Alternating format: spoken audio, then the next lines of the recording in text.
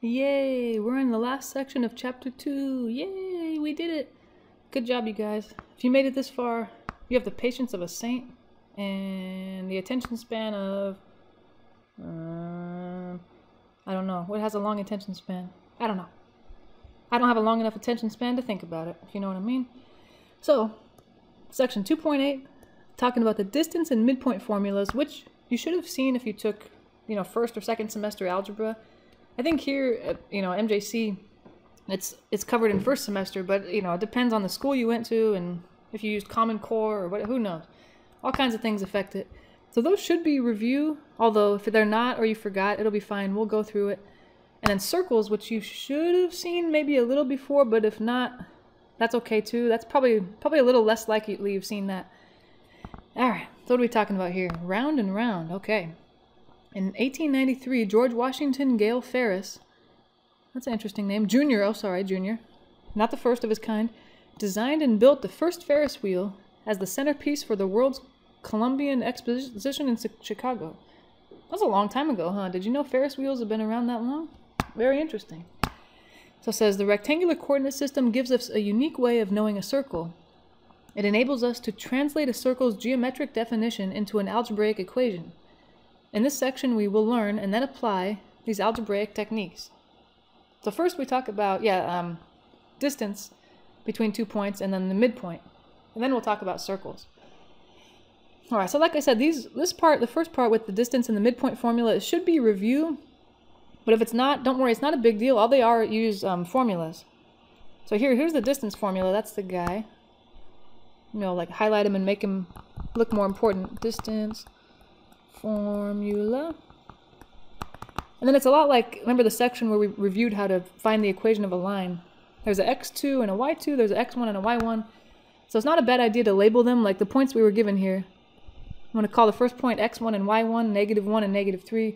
And the second point, x2 and y2, 2 and 3. And then you're just substituting them in, You go, the first part of this formula is a x2. That comes from this guy, a 2. So that's why they replaced it there. And then the x1 is -1, so that should go there. Excuse me. And then y2 is 3. That guy should go here. And then y1 is -3. So first of all, you're just replacing, and then you're simplifying. Inside the first parentheses, the 2 minus -1 makes 3, and then you're squaring that. In the second parentheses, 3 minus -3 makes 6, and you're squaring that. So if you square each of those, you get 9 and 36 respectively. You add those together, and then you simplify the root. And this is a perfectly fine answer, but notice that in the problem they said, express the answer in simplified radical form, which we did, the circled guy right there. But they also want rounded to 2 decimal places, so you'd put that in your calculator. And then round it to 2 decimal places, or however many decimal places they ask for. So that's the idea behind that. Now let's get our hands dirty here and have a good time with this problem. So, okay, I know from the problem we just did, or the problem we just followed along with, the distance formula should look like the square root of parentheses x2 minus x1 squared plus parentheses y2 minus y1 squared. Alright, and then I fill in, the x2 and the y2, the x1 and the y1. Alright, let me label these guys here. I'll call this first point x1 and y1, and then the second point we'll call x2 and y2. That way I fill everything in correctly. So first thing I'm supposed to have is -6, because that's x2. And then y2 goes here, that's 3. Alright, and then in the first parentheses, the second part of it is x1, that's 4. And then in the second parentheses, the y1 is -1. So be careful, you have a subtraction sign from the formula itself, and then a negative from the number itself. So what's in the first parentheses, -6 minus 4, that'll simplify to -10. I'll have to square that. And then in the second parentheses, 3 minus -1 is 4. I'm going to square that.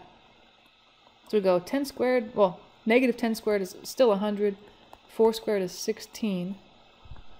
And if you add those together, you get 116. Okay.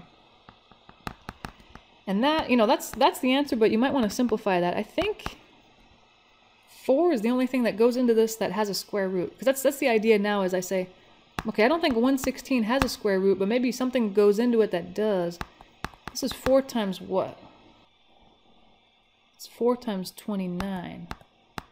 So I can rewrite this guy as the square root of 4 times the square root of 29, because they want this in simplified radical form.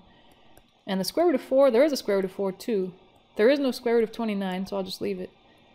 So that's the simplified answer, but they also want the answer corrected 2 decimal places. So I'm going to go to my calculator here, type this in, and then round it to 2 decimal places. Alright, now I'm getting 10.77 would be the rounded answer. So yeah, not too bad. I mean, as long as you have the formula or you've memorized the formula and you know how to label these things, then it should be not too bad. And the second formula is pretty similar. Let's see. Well, I guess, let me see. You probably already know this, but just to be safe, what we're trying to do right now is, well, the first objective that we found was you're given 2 points, and I don't know what they are. I don't know where they are on the XY coordinate system, but here they are. The first formula we just kind of played around with was having to find the distance between them. So if I were to draw the straight line segment between them, and I measured it, that's the distance. So that's pretty self-explanatory. The next thing we want to know is, what's the midpoint between them? So who's the guy that's right in the middle? This guy right here. So that would be the midpoint. It's some kind of XY value, you know? So I should expect the formula for the midpoint to be some kind of point, which it is. If you notice in this highlighted area here, the midpoint has an X value. It's calculated by kind of like the average of the 2 X values of the points, you know? If you average 2 things, you add them together and then divide by 2. And the same thing with the Y values. You know, if you want to find the Y value, that's the average of the 2, you add them together and divide by 2. So let's try to find the midpoint between these guys. I'm going to call this X1, Y1, oops, and X2, Y2. Then I'll plug them in the formula. X1 plus X2 over 2, Y1 plus Y2 over 2. So let's see, X1, the way I labeled it is 1, plus the other X value, 7 over 2, and I'll simplify that in a second. And then we have Y1, which is 2, plus Y2, which is negative 3 over 2. The very left coordinate simplifies to 8 over 2, and the right coordinate simplifies to a half. And so, you know, the half, negative a half. The half I can't really do much with because it's as simplified as it gets, but the 8 over 2, of course, that's a whole number 4. So I'd say, yeah, if the 2 divides unevenly, then go ahead and do it, but if it doesn't, just leave it as a fraction. That's fine. Alright, let's try to do that one more time with these new points. This is X1 and Y1, X2 and Y2. Alright, the midpoint should look like X1 plus X2 over 2 for the X coordinate, Y1 plus Y2 over 2 for the Y coordinate. X1 is 6 plus X2 is 2 over 2, and then Y1 is 8 plus Y2 is 4 over 2. Alright, let's add those guys together. 6 and 2 is 8, 8 and 4 is 12, and both of those have 2 dividing into them evenly, so they're going to have whole numbers, 4 and 6. There we go. And if you want, you could plot those guys, like, so the 2 points that we were given to begin with, 6 and 8. Let's see, 6, 1, 2, 3. 1, 2, 3, 4, 5, 6, 7, 8. Alright. There he is. There's 6, 8. And the other point I was given is 2, 4. That's about here. And then the point that I think is the midpoint, I mean the one I found, is 4, 6. Let me plot that guy. 4, up 6. So that kind of looks like the midpoint, right? It looks like it's right in the middle. I think if it doesn't, if it's a little off, maybe it's because you scale the axes a little weird like me. Yeah, but that looks good. Alright, that seems about right. Alright, now we're finally getting into circles. So this might be new to you, it might not be, but let's see. So it says, the first objective is to write the standard form of a circle's equation. And they have it written here, they kind of have it hidden. This is the standard form of a circle's equation. If you want to highlight that or write it somewhere. Standard form of a circle's equation. Alright. So it's just to kind of label the parts of it. The x and the y in this formula, they're just part of the equation. Kind of like the equation of a line should always have an x and a y. So should the equation of a circle. But this h and k, these guys represent the center of the circle. HK is the center of the circle. And then R here, you can probably guess what that is. If you know circles, R is the radius. Yeah. And that should tell you everything you need to know about a circle. You know, if they said, okay, the center is whatever, this point over here, and the radius is whatever, 3, then I know exactly what it looks like. I just plot the center and then I go out 3 units all around. You know what I mean? So all you really need is the center and the radius, and you should be good. It's okay. Let's actually get to the example that they're asking about here. What does it say? Write the standard form of the equation of the circle with center 0, 0 and radius 4. So all they've done, I guess, just to kind of show the work, they start out with this kind of generic standard form of the equation where h and k and r you don't really know. But they've told us, didn't they tell us the center was 0, 0? Is that right? Yeah, okay. So they're saying hk is 0, 0, because that's the center, and then they said the radius was what now? Radius is 4. So really all I have to do is replace those. 0 is h, so that's going to go here. 0 is also k, so that's going to go there. And then r is 4.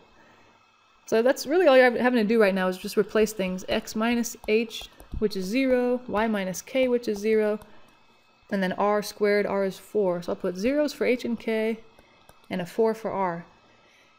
And then if it's possible, try to simplify this. Obviously x minus 0 is just x. Same thing with y. Y minus 0 is just y. But 4, I can square that. That's 16. So this is the standard form of the equation of a circle whose center is 0, 0 and whose radius is 4. So that was kind of interesting. Let's try that one more time, and then I think we'll pretty much get it from there. So they want us to, again, write the standard form of an equation. We're given us the center, so I'm going to label it. It's h comma k. H is always the x value, k is always the y value. If you get those mixed up, just remember alphabetical order, you know. X and then y, h and then k, and then the radius is 2. So the hardest part is probably kind of remembering, or trying to memorize the standard form, this equation of a standard form. X minus h in parentheses squared plus y minus k in parentheses squared equals r squared. And then my job is just replace h with the number given, replace k with the number given, replace r, and then just, if you can simplify, that's good. If you can't, that's okay. H is -1, okay, there we go. K is 4, alright, sounds good. And the radius is 2. Alright. Well, in the first parentheses with x, all I really needed to do is say, well, subtracting a -1 is really a plus, so I'm just going to write x plus 1 squared. But, you know, there's no need to actually write that twice and FOIL it out. You know, I don't have to write x plus 1 times x plus 1 and then FOIL that. No, they like you to leave it with the square on the outside. So really the simplifying is just done by if there are two negatives next to each other, or I guess the radius, if you have a square on a number, you might as well square it. Other than that, though, there's not a lot of simplifying to do. They like you to leave the squares on the x and the y on the outside of the parentheses. I think it's because that way someone else, like if you did all that work and then you presented someone with this and you said, hey, this is the equation of the circle, then they could still see the center here. The -1 and the 4 are kind of visible-ish. And then the radius they can kind of see because this is always the radius squared. So that, I just say, okay, they squared something to get 4. That's the radius. Oh, it must be 2 because 2 squared is 4. I think that's the idea of why you don't want to multiply this out. You want to leave the square. So it's still obvious what the center and the radius are. Alright, now this next one, the objective is you want to give them the center of the radius, sorry, the center and the radius of the circle whose equation is given. So they're giving, now it's kind of the opposite. Now they're giving us the equation and they want us to give them the center and the radius. So okay, but one thing to notice is that, well, it didn't really happen in the first one we did, but in this one, notice, remember the center had a -1 as an x value, but notice that it became positive down here when I had it in the equation. And the y value was +4, but it became negative down here. So that's one thing to notice is that you want to change the signs of h and k. You know, I guess when you go from equation to what is h and k, then you're going to want to change the sign. So with that said, my h comma k, well, h is always going to be in the parentheses with x, but it's the opposite sign. So since I see a +3, I actually want a -3. Opposite signs as seen in the equation. And then similarly, the k value should always be in the parentheses with y. I see a -1, but I want to take the opposite sign, so I'll do +1. And then the radius, as we've kind of seen before, or we kind of talked about, you know that somebody squared something to get this 4. So it's pretty much you're square rooting the number on the other side of the equation. So it should be 2. Square root of the number on the right side. That's pretty much the idea. So that's how you can kind of systematically find the center and the radius of a circle if you're given the standard form of the equation. Change the signs of the h and the k. That'll be your hk, and then the radius, take the square root of the number on the other side. Okay, but now they want us to graph this circle, which I guess it depends how precise you want to be, because if I do this really quickly, then it might look really bad, but if I'm a little more precise, it'll look nicer. So just in case, just to give you tips, let's see. What I would want to do is probably first to graph. I know it probably seems silly, but it kind of helps. I do first plot the center, of course, so I know what I'm centered around. Center. Okay, what did we say the center was? I already forgot. -3, +1. Okay, so left 3, up 1. There he is. So this point should be the center. And then what I would do is from there, from the center, plot a point, whatever the radius is, so r equals 2.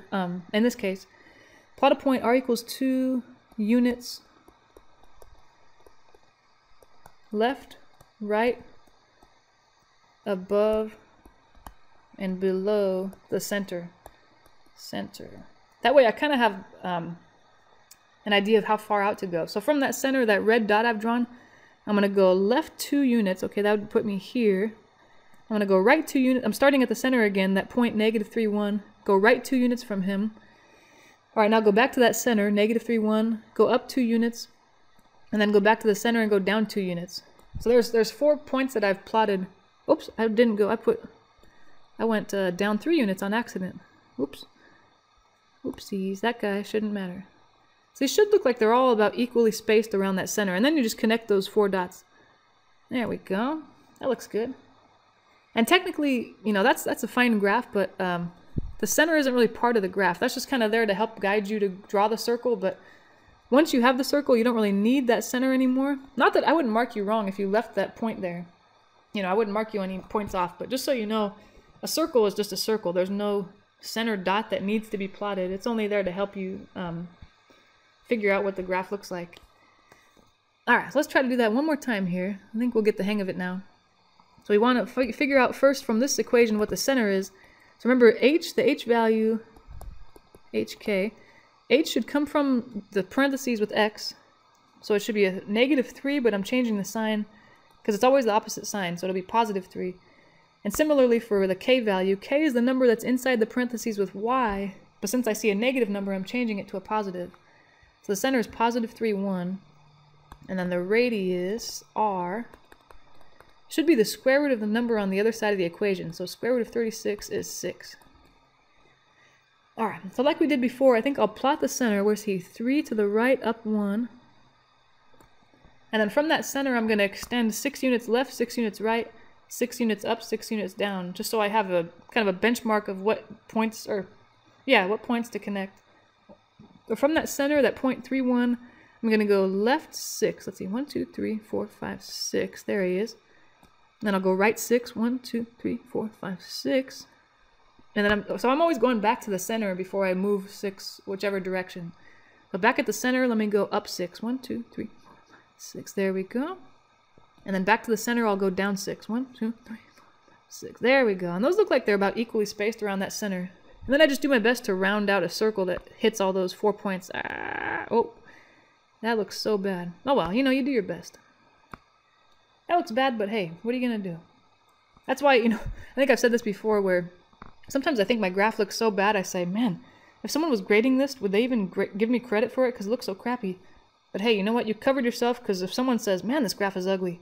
But hey, look, there's the center right there. There's the radius. So they're correct. They just are really bad at drawing. But you definitely don't get punished for that in a math class, I don't think. Maybe in an art class, I don't know. I'm not sure. Alright. Oh, now we got something interesting going on. It says, use the graph from problem 4a to identify the domain and range. So kind of going back to an old concept we might have forgotten a little about, but that's okay. Remember, domain is all x values taken on by a function. So we'll list all those, and then range is the same but for y values, all y value. So what I want to do is, for domain, for example, I want to say, how far left does the graph go, and then how far right does the graph go? So looking up at that graph, it looks like the very furthest to the left that the graph goes is -5. So I'm kind of looking at the x-axis here. Let's see. -5 I think is the furthest, and then to the right it stops at -1. So that's what I want for a domain. I'm going to put that in interval notation, -5 to -1. That's my answer, -5 to -1, and then I'm either going to use parentheses next to those guys or brackets. In this case I'm going to use brackets, and that's because there are actually points at -5 and 1. You know, that guy, there is a point there, so I'll include him. There is a point there, so I'll include him. So that's the domain, and then the range, let's see, let me try to use a different color. The range is all y values, so let me look at that circle again. How high and how low does it go? Looks like the highest it goes is a y value of 3, and the lowest it goes is a y value of -1. So that'll be my range. I'm going to write that. -1 to 3. Remember these, you always list interval notation from smallest to largest. Since -1 was the smaller of the values I mentioned, and 3 was the larger, I'm going to write it like that. And again, brackets, because there is actually a point that has a y value of -1, and there is actually a point that has a y value of 3. All right, I assume the next one they want us to do is for the other, yeah, okay, for the other circle. So we want domain, and again, that means you want all the x values, and then range is all the y values. So let's see. Kind of helps me to color coordinate here. Domain is going to be something or other. And it's how far left and right this graph goes. The furthest left I see it is at -3. It goes all the way. I see points going on in between up until, oops, sorry about that. Looks like 9 is the largest x value. So okay, this guy goes from -3 to 9. Similar to the last problem, it'll be brackets. All right, and then the range, let's see here. The range is all the y values. So how high and how low does it go? Looks like the lowest point is here, and that extends down to a y value of -5. The largest y value I see, I think, is at a 7. Yeah. So it looks like all y values are taken on in between from -5 to 7. So that'll be my domain, -5 to 7. Or sorry, my range. Did I say domain? -5 to 7. There he is. Let's see, let's get those colors coordinated here. There we go. That's a beautiful thing. Alright, so once you get the hang of finding the domain and range of a circle, it's not so bad. It's just kind of weird, I think, at first. Alright, and this is our last objective in this section. Oh, are you kind of sad? I'm kind of sad. Oh, but it's a bummer because it's the hardest one. So this is, I guess, the worst case scenario. It's like, I always think of this as, you know what someone did? They took the equation of a circle, like the nice, beautiful ones we saw up here. Let's say, like this one, for example. Someone took this and they said, you don't have to write this down. This is just, hopefully it helps you understand. They said, oh, you know what? Maybe I should multiply this out. I'm going to go x minus 3 times x minus 3. And then I'll do y minus 1 times y minus 1. You know, because that's what the square means. You're just complicating things, though. If I do that and I multiply it out, I get x squared minus 6x plus 9 plus, okay, then y squared minus 2y plus 1. And then at that point, I mean, I guess you could say, well, I'm going to move all the constant terms together. The 9 can move over, the 1 can move over. That way all the terms that don't have a variable are together. Then I have x squared minus 6x, those are not like terms. Y squared minus 2y, those are not like terms. But let's see, the 36 minus 9 minus 1, is that 26? I think. So what if someone did that and then they said, here, there's the equation. Now you figure out what the center and the radius are. So what if someone gave you that and they said, all right, graph that circle. What's the center of it and what's the radius of it? Oh my God, you'd be screwed.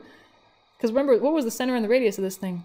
The center was 3, 1. Where the hell did that come from? I don't see a 3 or a 1 hanging out. The radius was a 6. I think it's just coincidence that this is a 6. That has nothing to do with the radius.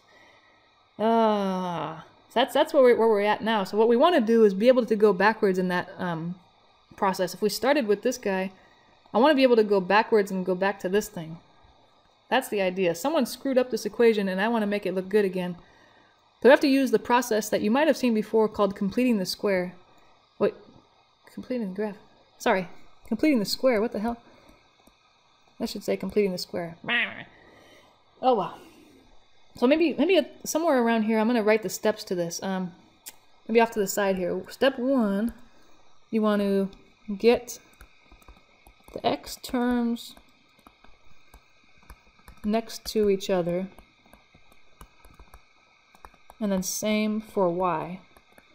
You know, because notice they have x squared plus y squared and then plus 4x, so it kind of mixed up the x squareds and the x's and the y squareds and the y's.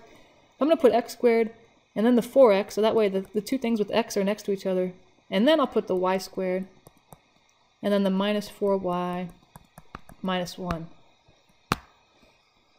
Alright, and then what you want to do is move the constant term to the other side. And by constant term, I just mean the guy that doesn't have an x or a y attached. Move the constant, so that it would be that 1 in this case, the negative 1, term to the other side. So now I'll go, okay, move this 1 over, add 1, because you only want to see x's and y's on the left side. X squared plus 4x, okay, plus y squared minus 4y. Now it's equal to 1 because the 1's gone from the left side. Alright, now we get to the steps that are hard to remember. Because, okay, what we're trying to do, if you want to relate it back to what we were talking about, we're trying to now figure out what we're missing is, where are we? Oh god, where am I? Oh yeah, here. What we're missing is these numbers. This 9 and this 1, they were, I guess, what you needed to build x squared and 6x to make it look more like this guy, x minus 3 squared. And that 1 was needed to combine with the y squared and the minus 2y. Those three together made the y minus 1 squared. So we need to find those special numbers that'll, what they call complete the square here. Let's see, I like to call them magic numbers. I know that's not really a technical term, so you won't see that in the math book, but it seems like magic. So let's see, what I want to do is find the, what I call magic number for x. Okay, how do you do that? You take half the coefficient of x,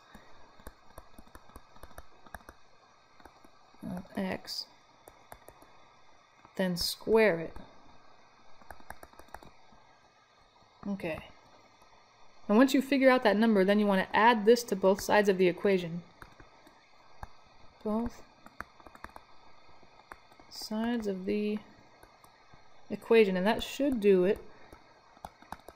Alright, and we'll do that, but then I just want to write down the next step, which, if you think, oh my god, this is going to be taking forever. But the next one is just do the exact same thing for y. Do the same for y.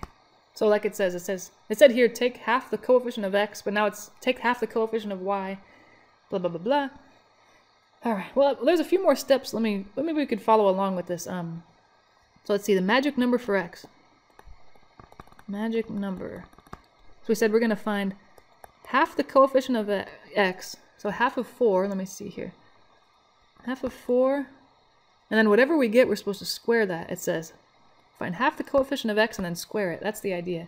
So let's see, half of 4 is 2, but I'm supposed to square that, and I get 4. So this time it happens to be 4, okay. So that's the magic number for x. And then let's see, we're supposed to do the same thing for y. The magic number for y, number, and you don't have to write this out. If you get really good at this, you probably can skip writing this out. Half of the coefficient of y is negative 4, so half of negative 4 squared. Half of negative 4 is negative 2. If I square that, I also get 4. So in this problem, it just so happens that x and y have the same magic number. Let me see, and then it says what we're supposed to do is add those to both sides.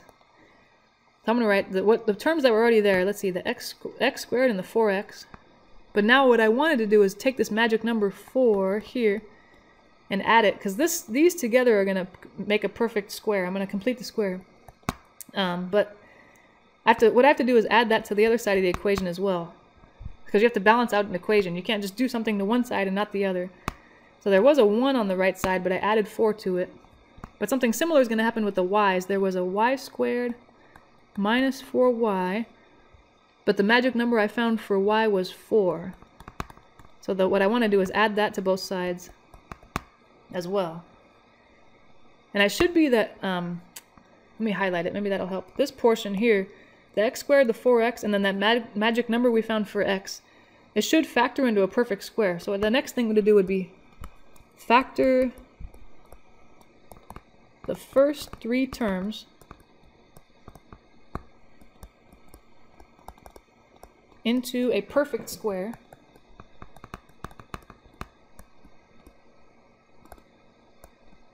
Same for the 4th, 5th, and 6th terms. You know, the y's. So let's see, the highlighted part. Let's see. It's x squared plus 4x plus 4. Let's see, if I think about that, that factors into x plus 2 times x plus 2, which I can write as x plus 2 quantity squared. So that's how the first 3 terms factor, just x plus 2 squared, like we said, because it's an x plus 2 times an x plus 2. And then the 4th, 5th, and 6th terms, the y squared minus 4y plus 4, that guy factors into y minus 2 times y minus 2. And those factors better be the same, or else you can't write it as that guy squared. Now it's looking more like an equation of a circle, right? It looks like I see the center sort of forming now. Let's see. Okay. So that's that guy. And then on the right side, I guess I have 3 numbers adding together. I might as well combine those. 1 and 4 is 9. There we go. Combine. And that should be it. So I think the hardest part of that is just remembering the freaking, how to find the magic number. That's a pain in the butt. But what did they want? Oh, we did it. Okay. So that's the answer right there. This guy. And that way, if they ever ask for the center... Yeah, if they ever ask you for the center and the radius, there they are. The center is... Remember, you change this guy's sign. Not that they asked for this, but just so you know. You change the sign of the 2 with x, make it -2. I change the sign of the -2 with y, make it +2. So there's the center, and then the radius, remember, is the square root of the number on the other side. Square root of 9 would be 3. So they didn't ask for those things, but that's, I guess, the beauty of this this process, writing it in standard form, because now someone could tell actually what the center and the radius are, and they could graph it if they wanted to. It's a long process, though, so let's try that one more time.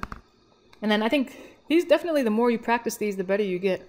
The hard part is trying to memorize kind of the steps. So the first thing we did was we got the x terms together. I'm going to write x squared, and then the 8x, and then the y squared, and the 2y, and then the 8, I guess. Okay, that was the step 1. And then step 2 is to move the constant term over. So that 8, we don't want any, we only want variables on the left side. Anybody that's not a variable should go on the right side. Plus y squared minus 2y, equals 8. Okay, now it's time for the magic numbers. The magic number for x, let me see. I'm supposed to find half of the coefficient of x, which is 8 in this case, and then square it. Alright. Half of 8 is 4. If I square that, I get 16. Okay. So all this, though, this magic number, if you want, if you get good at this, you can just do that in your head. And then add 16 to both sides. You don't really need to, I don't know, necessarily write that out if you get good at it. So if I want right here, I'm going to add 16 to both sides so I don't forget about it. And then the y's, they have their own magic number. I'm going to do a similar thing, but I'm finding half the coefficient of y. That'll be half of -2. And I'm squaring that. Let's see, half of -2 is -1. If I square that, I get +1. So +1 must be the magic number for y. I'm going to add that to both sides. Here we go. I think that looks good. Let me see. I kind of took up a lot of room with that magic number. Let me move this guy down here. It was x squared plus 8x. And then we added the 16, and then I'll just keep the same color so we know where it came from.